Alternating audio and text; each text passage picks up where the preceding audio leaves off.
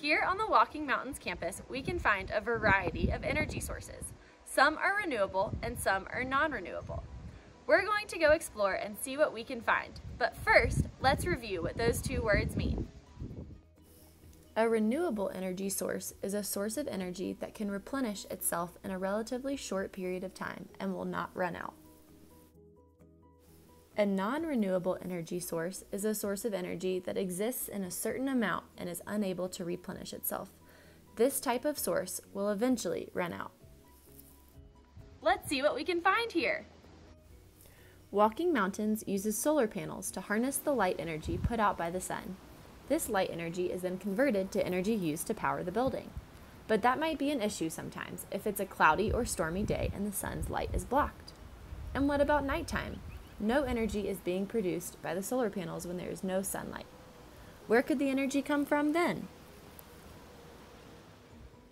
When there isn't enough energy produced to run the Walking Mountains campus from the solar panels, we use natural gas. This is a fossil fuel and a form of non-renewable energy. The Earth has a limited source of fossil fuels like natural gas, which is why it is helpful to supplement with solar energy. Look at this graph. You can see that much more natural gas is used during the winter months when the days are shorter and there are more storms, which means less sunlight. During the summer months of May through September, much less natural gas is used.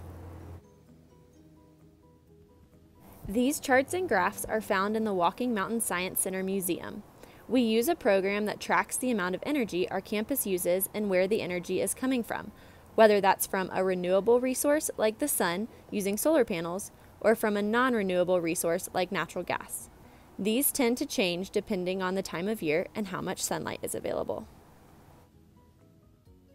The alignment of our buildings also helps reduce the amount of energy needed to heat the building.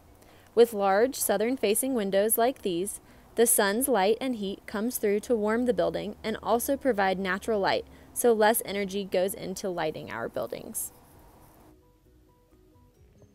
Looking at and studying these graphs allows us to see how much we must supplement our solar energy production with fossil fuels like natural gas to power our campus.